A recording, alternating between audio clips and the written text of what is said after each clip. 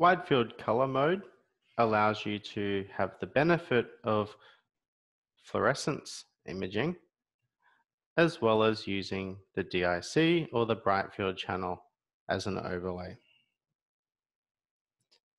I can come down to my channels tools, navigate to the bright field track and select it.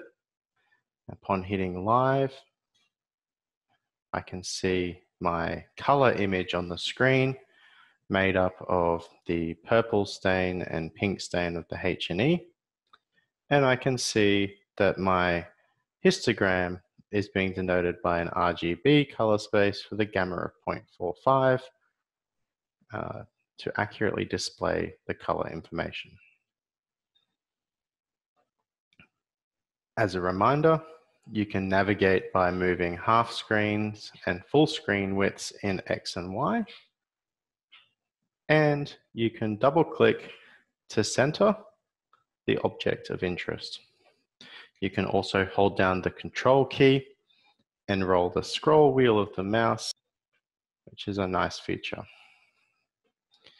Once you're happy with the settings, these can be adjusted by either increasing the intensity of the transmitted light lamp or by adjusting the exposure settings for the camera.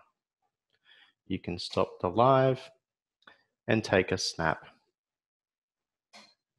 And that snap will be displayed on the screen, and you can auto scale if you desire, but it is automatically performing a white balance and making that gamma 0.45 for your RGB image.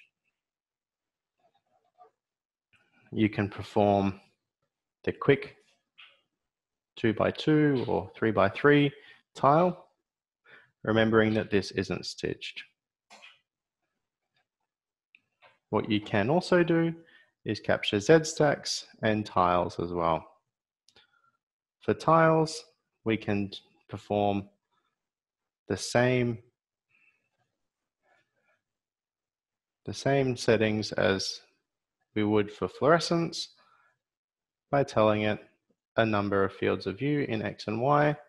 We can add them to the list and start our experiment.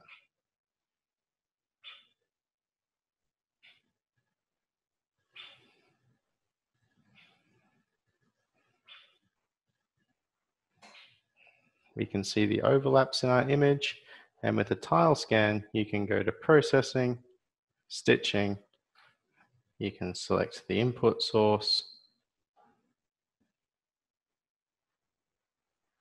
and you can line up the tiles. And you can see that these are now aligned and the overlap is no longer visible.